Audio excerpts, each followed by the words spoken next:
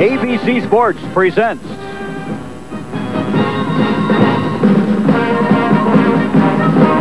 college football.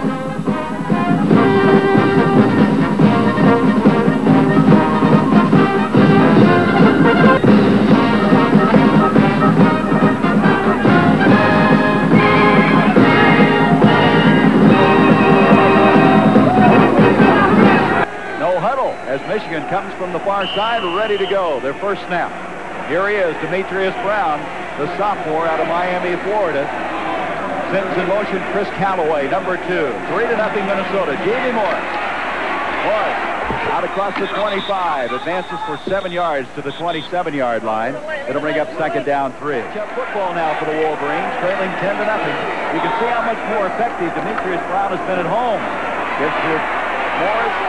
Good cutback effort by the senior, and that should produce a first down. Brian Bonner, number 33, eventually made the stop. Let's go back to Steve. Continue in college football. We will carry on in the finest of traditions. From the 34, that was a first down run, and here's another one. Morris slicing up the middle, first down across the 45 to the 46-yard line. He needed 118 yards today to become the all-time leading rusher at Michigan, besting the record set by Butch Woolfolk. He's also got a chance to set the single-season rushing record. That is held by Rob Lytle. One thing about this Minnesota defense is you look at Bo Schembechler, they are very young, but they're getting better.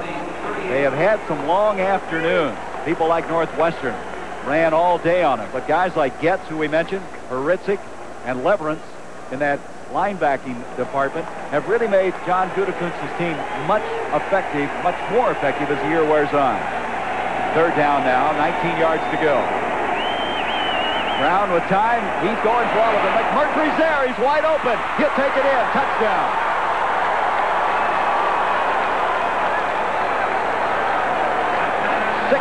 yards. We'll take a look at it. Number 6 is Demetrius Brown. He throws his pass excellent, extremely well with that left hand, the broken thumb in the left hand. Hardly a wobble in that pass, and his number 1 is Greg McMurtry. Takes it down the sideline. He beats Frank Jackson, number 45, easily. Exciting sophomore out of Brockton, Massachusetts. 5th touchdown catch of the year, and all of a sudden, Michigan climbs within 3. Poor kid won't even be able to kick the ball after that. First down now for the 39. Foggy throwing with a man draped on him. The catch near side, no, out of bounds. Nice attempt that time. I don't blame you. Second down 10 now for Minnesota. Foggy on the option. He tripped up, ball fumbled, and fortunately Thompson's able to retrieve it.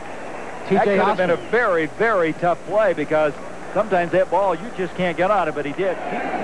3rd and 13 for the Gophers, who lead at 10-7. Foggy, fake, setting up, he's in trouble. And he's going to be dropped, and guess who it is? Number 60, Mark Messner. Another tackle for loss. He's over there, drops him back to the 36-yard line, and Messner is almost impossible to block. He is coming on to some big figures. He could be the all-time tackle for loss leader at Michigan by the time his career is over. Well, now the line of scrimmage is the 2. If you're confused, so are we. It's second down and 14. They have to go half the distance all the time. So it's 2nd and 14, and they're backed up even deeper. Foggy coming out of there is Thompson. He's got some running room. Look out. He could break it. He could break it. 45. He's to the 40, to the 30, 20. This will be 98 yards. Touchdown.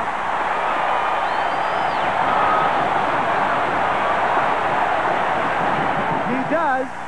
And when we say he looks like Eric Dickerson and O.J. Simpson, a combination of the two, here's why. You look at the body, he's got the strength, he's got the thighs of an Eric Dickerson.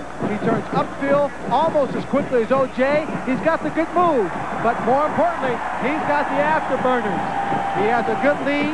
He makes it even better. He carries it down the sideline, and the Minnesota Gophers are doing everything they have to do to come out winners in this first half. He's gone. He's over. Callaway in motion. Demetrius Brown, he's been playing catch-up all afternoon long. Callaway wide open and dropped it. Chris Callaway, the sophomore out of Mount Carmel High School in Chicago. Round back, his team trailing 17-7. 4:42 to go in the first half. He comes right back. And this time the catch is made by Trip Welburn, his second catch of the year. He's a true freshman out of Greensboro, North Carolina. 23-yard completion. And so again, Brown finds a way on third down. Penalty of 10 yards. 1st and 20. You see the time left in the first half. 17-7 Minnesota. Demetrius Brown, that's a quarterback draw. He's going to come out of there with it to 40. Bounces off of people, stays on his feet. He's still on his feet, and he's still going to be 7 yards short of the first down. But what effort by a guy who a week ago was out with a broken thumb. 17-7. Minnesota with the lead. Big plays in this one. Look out, Brown from the backside gets a block to keep Bonner off of him. Callaway's there. Callaway dropped it. Callaway looked like he had it for a stride at the 10, and it came loose. Doug Evans, David Williams combining back there for the Gophers. Oh, what a great play this should have been. And what a great play it was for David Williams, 48, the safety, and number 41, Doug Evans. This ball extremely well thrown. That right thumb had no effect on this pass. And right here, it should have been caught. Chris Callaway right there. The ball's knocked away. Oh, boy, that's 2 now for Callaway. Second down, a long 6 to go for the Gophers. Here's Foggy on the option. Back to Thompson. He's got a lead blocker in Evans. He's got the block, and he's very close to the first down. Boy, I'm telling you, that must be an ominous feeling to have number 39 turn up the field and come after you, because he will attack you. He'll make you be punished every time you come up and make contact with him. He can rest assured his receiver's making the effort downfield to make it a touchdown. You don't think our crew isn't on top of everything? They get a block 40 yards away from the point of impact. Good job. Trying to get the first down now, as Thompson was just short of it. That's Evans. And I don't know. I don't think he did. It's 4th down. They did not get the first down. It's 4th down now for Minnesota. So they got to think right now, keeping this drive going, and think of 6 points. Look at those bodies up at the line of scrimmage. Otto, the tight end, number 84, comes in motion. Here we go, 4th down. Pitch back to Thompson. Oh, he got it, but he paid for it. Spun around. He really jammed it in there. He took some punishment. When you're as big as he is, 6'2", 206, you deliver some of that yourself. Now, wait, they may measure. I thought he had it. Let's see. This is a very, very big measurement. Oh, he didn't get it, did he? No. He did not get it. Look at at Foggy. He's down on his knee, pleading his case. They're looking at it. It's close. It's paper thin, folks. He did not get it. Look at Foggy. He's going, oh, come on. There's a piece of leather sticking out in the football. No. You see right there, tip of the football and the pole. There's just a little distance between them. Is that a big measurement? This game has had some very interesting quirks in it. In motion comes Callaway, number 2 for the Wolverines. Pitch comes to Jamie Morris. Convoy ahead of him. Ward throws a block, and he pays for it as he comes out to the 29. John Leverance, who's one of the outstanding young players in America. 3rd down now, 3 yards to go. Demetrius Brown trying to change. He's in the wishbone, trying to change the play at the line of scrimmage.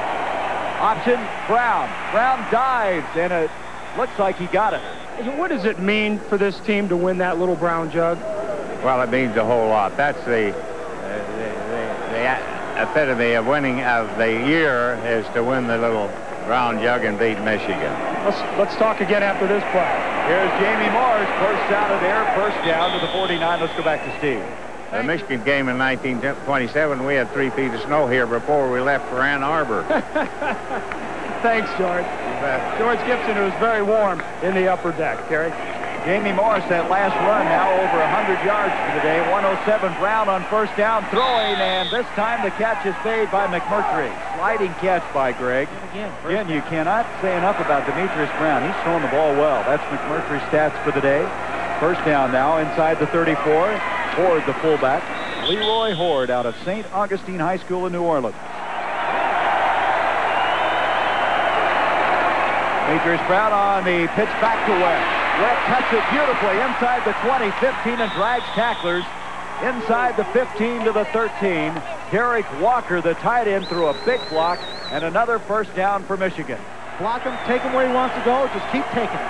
First down now at the 14-yard line. Morris trying to get outside. A foot race from McCree and himself.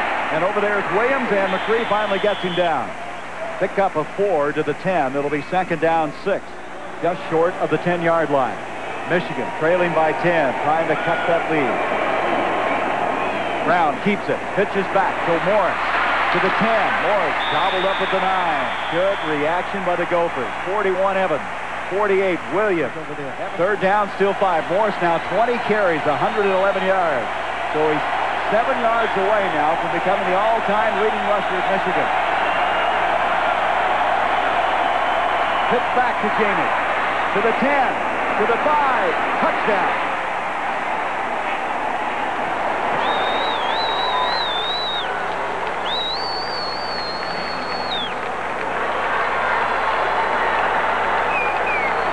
And so, after that 4th and 1 stop, it must have inspired this Michigan offense as they take it in. A relentless drive, very well executed by Demetrius Brown, and a 9-yard touchdown run by Jamie Morris. He now has 21 carries, 120 yards, and that put him over the top. He's Michigan's all-time leading rusher. And a great run because it's for a touchdown, brings his team back into this ball game. He had a great block that time by number 46, Phil Webb. The first time he had someone leading that play once he got to the outside. But right now, the Wolverines are going for 2 to make sure that they can win this game by a field goal. And here they go for 2 from the wishbone. Demetrius Brown looking to throw in the corner. Catch made. Callaway hangs on to that one. So after dropping 2 earlier, he comes up with this one. That's a tremendous, tremendous route. That's not an easy route to run. We'll take another look at the touchdown run. Here's the pitch. Number 3 coming in, Charles McCree, catches that ball with one hand. You can't see him right now, but Phil Webb is out in front. He's throwing a tremendous block. There he goes right there. Great block, and Morris with a little extra guys in. Now here's the extra point. Look at this catch by McMurtry here on the by Callaway. He goes up like he's going to catch it on the inside. The last minute, he breaks away to the corner. Tough to come back that sharp and to make the catch. Excellent play. They are only down by 2 points. They went for it on 4th and 1, did not get it, and then Michigan took 6 minutes, 9 seconds, 12 plays, covering 77 yards. Morris becomes the all-time leading rusher at Michigan, scoring on a 9-yard touchdown. And then after the touchdown, they make a coaching decision to go for 2 to put them within field goal range of coming out on top. Making it out is Tingelhoff, and there's a flag at the point of impact. The ball may have been loose. They're saying it's a fumble. Michigan indicating they've got it. They're unpiling at the 22. Still no decision from the officials down there, and of course the Gophers pointing the other way. Evidently, well, one of the Michigan players coming out there with that's Rick Hassel, 25. And wait a minute, are they going to give it to Michigan? They're discussing it. We have a clip on the return to decline. We have white football. Michigan did recover. Well, they did that kind of subtly, didn't they? They sure did. Well, we're coming back now to the action here. Leroy Horde straight ahead. First down for Michigan, and Horde hammers it down to the 10-yard line. The resulted in the first down, trying to stay away from the crowd noise. Trying to take the lead for the first time is Michigan. Here's Jamie Morris straightened up, and he's still not down. They get the whistle blown as he takes some punishment and tries to drag somebody down with him. Second down now. About 7 yards to go. There's a pitch back now to Webb. Webb cuts it inside, and he's down to the 1. And he needed to get to the half-yard line to get a first and goal. We'll wait to see if he picked it up. On the wishbone. Straight ahead, Horde. He looked like he had it in. Second effort, he does. Touchdown.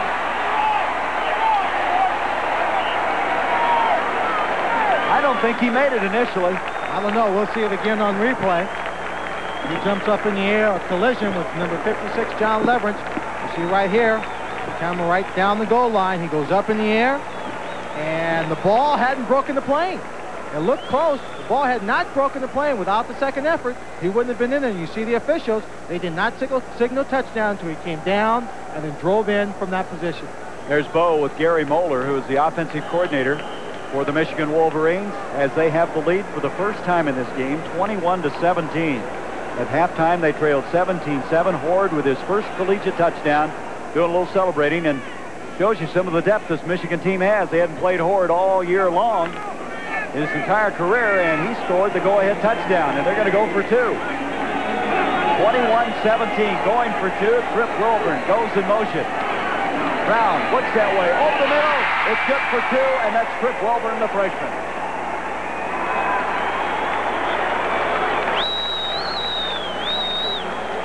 So twice in a row now, they've converted two-point plays.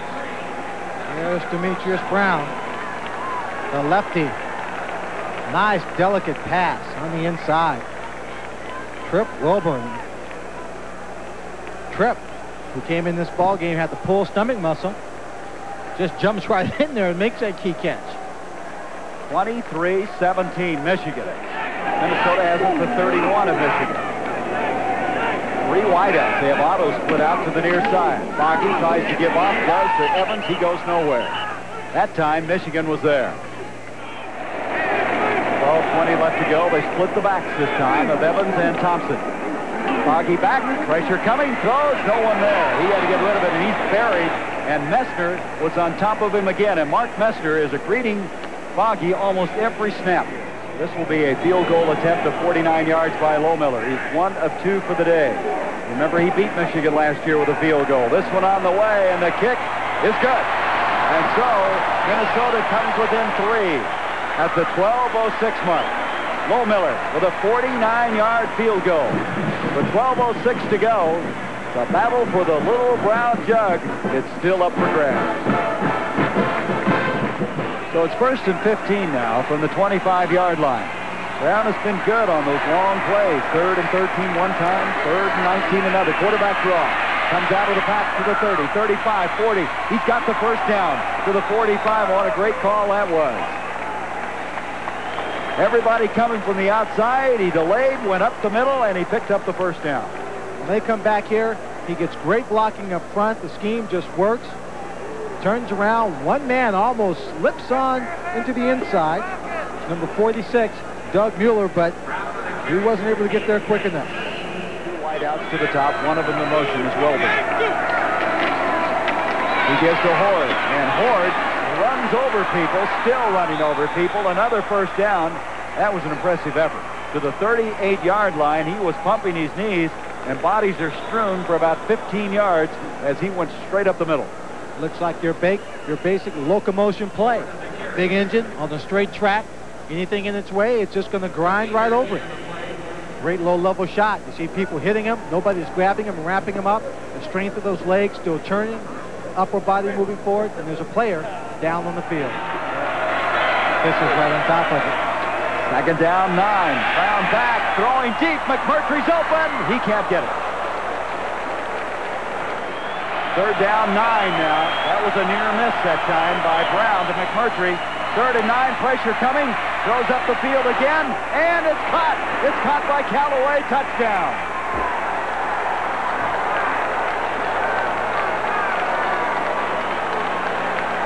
That was Jackson, the freshman again, trying to double back. He just couldn't get there. Take a look. Look at the protection he gets. A couple of people come through, but look at the block right there. Jamie Morris, low, gets down, chops down the man coming through. That was number 56, John Leverett. The pass is underway. Twice they go deep, and they're 50% on this drive with the deep pass. 7 more points. Take a look at the blocking on this play for the touchdown. And this center right here is going to take this man, and he's going to slide over. He's going to be picked up by Chester. Then when he comes across here, that's Gary Had, Morris is going to cut him here, all right? Then Demetrius Brown's going to roll out behind it all, have plenty of time. Well, for instance, Jamie Morris cuts down number 56, Leverett, has plenty of time to set up and see the receiver downfield and make the pass for the touchdown. The point to be made there is you will not play in the Michigan backfield if you can't block. That's correct. Absolutely. He paid for it at the 30-yard line now. The Gophers still very much in this one. 6.5 minutes to go. Foggy back, Mester from the backside. And the pass is caught. What a catch by Gators. Gators inside the 15-yard line. He just crushes somebody on the outside. 3rd down, 5 after that. Foggy to option the other way. Pitches to Thompson this time. Thompson's got a block. Look at him go. 5. He's got it. First and goal. Ho-ho. First and goal from the 3-yard line. Thompson in the backfield along with Marcus Evans. Foggy on the option. He's going to keep it this time. Diving forward. Touchdown. The ball is loose, but it doesn't matter. He broke the plane of the goal. I believe. Now, wait a minute. I thought he was across the plane, and it wouldn't matter if the ball came loose. Isn't that not correct? That is correct. Now, they're indicating, Michigan's indicating a fumble. What is it? It is a fumble. I got to see this one again. We'll take another look. It doesn't matter what happens to this football if you get across the plane. He comes across. Oh, wait a minute. He didn't get across. He didn't get across. No, he did down. not. He did not get across. It was Doug Mallory, and what a major turnaround in this game. He did not get in. John Gutekunst is arguing with the official, saying he broke the plane. On this play, you'll see it. He comes across. He's got the ball tucked in. The ball was juggling loose. He did not have it. All the way. It was a fumble all the way. I apologize to the official. He was hit by Bishop. He was hit by Messner. That ball was juggled loose, and Bishop recovered it in the end zone. 2 seconds left. Michigan's on the field. They started with a little brown jug, and they got to go back. Oh, back it up. The whole team is going over.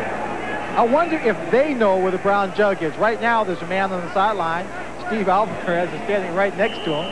There's the picture. I know where it is. I know where it is. The gentleman from Michigan is holding it now. Is that team going to come streaking across over here to across here and grab this thing? They missed it last year and they won it back bad. There it is. Otto with the catch. And here they come. They're on their way. I don't think they quite know where it's at just yet. Hit the guy with the ABC jacket down there, right? There's the guy around it. They'll look for you. They've got it. There is Bishop, one of the seniors, who carries one of the most cherished trophies in college football, the little brown jug. And as Bo said, I'm mad at those guys. I want to get it back. He said, I didn't think much about it until I lost it last year. And it goes back to Ann Arbor and Michigan with this victory here today. And Bo knows that he had a real battle. And it came down to that fumble in the end zone, or this would have had a much more interesting ending. And the ending was as much a tactical ending in terms of that particular drive, that exchange and drive for the touchdown, as anything else. The decision to go for it on fourth down, not making it, then the decision to go for 2 points, making sure that it was at least 2 touchdowns or at least a touchdown field goal to tie.